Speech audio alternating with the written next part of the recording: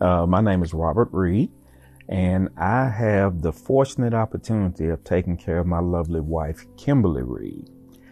We've been married for 32 years, and Kim was diagnosed with early onset Alzheimer's. I've been her full-time care partner for about a year and a half. Considering the fact that the care system isn't the way that it should be, there's a lot of things that's truly needed as far as the education aspect about how to deal with doctors, about what documents to have in order, and just how to actually deal with Kim on a daily basis. You have videos from professionals, Black professionals, that provide you an in-depth understanding of the different areas of discussion. To go in armed when going to the doctor, to be able to ask the right questions.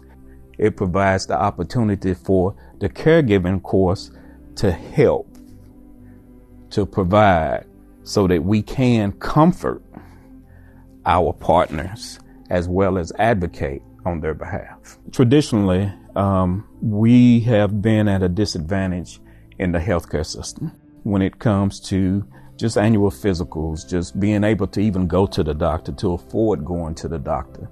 So by not being able to do those things, we don't necessarily work on the same playing field as other races.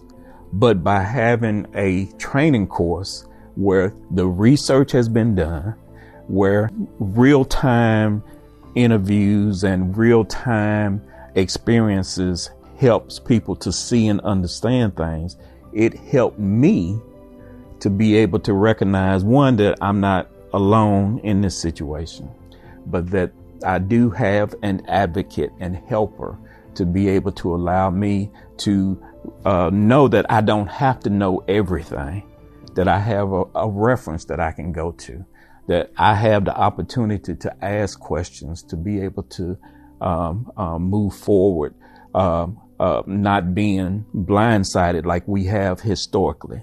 And we're not even talking about all of the life events that need to happen, how to set yourself up financially, how to know what questions to ask the doctor.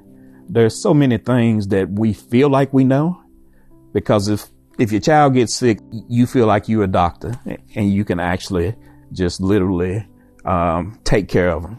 But at some point, you may need to take them to the doctor.